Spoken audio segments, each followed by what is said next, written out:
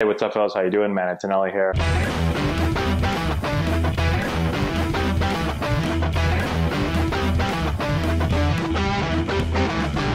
Hey, what's going on, guys? How we doing? Man, Antonelli here.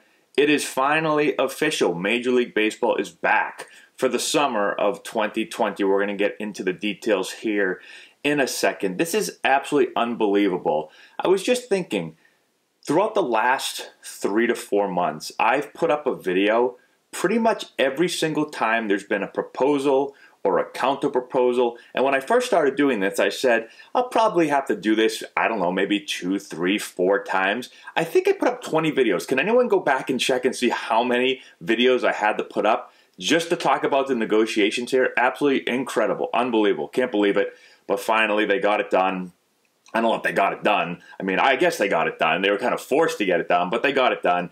Major League Baseball, the Players Union have come together and agreed on the health protocols and also a report date for spring training. Let's get into all the details right now. Okay, so my boy Jeff Passan tweets out, opening day, July 23rd or 24th, season 60 games, location, home ballparks, health and safety, MLB's foremost priorities. Then we have the MLBPA communications tweet out, all remaining issues have been resolved and players are reporting to training camps. Then we get an official announcement by MLB announcing the 2020 regular season. Players to report to training by July 1st ahead of baseball's July 23rd, 24th openers.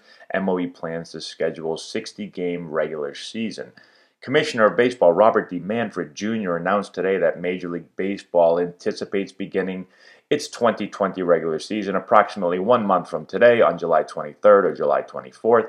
The announcement follows confirmation today that the MLB Players Association has accepted the health and safety protocols that will guide MLB's return to play and that players will be able to report for spring training by July 1st.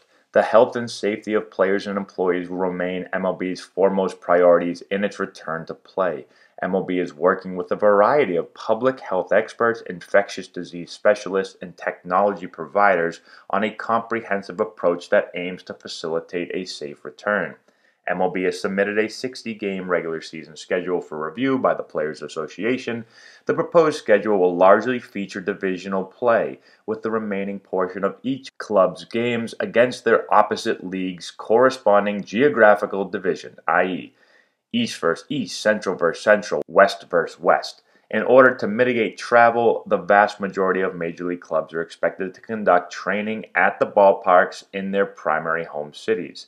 Commissioner Manfred said, Major League Baseball is thrilled to announce that the 2020 season is on the horizon. We have provided the Players Association with a schedule to play 60 games and are expected to provide our great fans with baseball soon again. Okay, now let's look into the details here. Bob Nightingale with USA Today provided a bunch of details on the season. He said, health protocol. Players on opposite teams should not socialize, fraternize, or come within 6 feet of each other before the game, during warm-ups, in between innings, or after the game. MLB agrees to union's proposal in health safety protocol that all players who cohabitate with a high-risk individual, including a pregnant spouse, has the right to opt out and be paid with service time.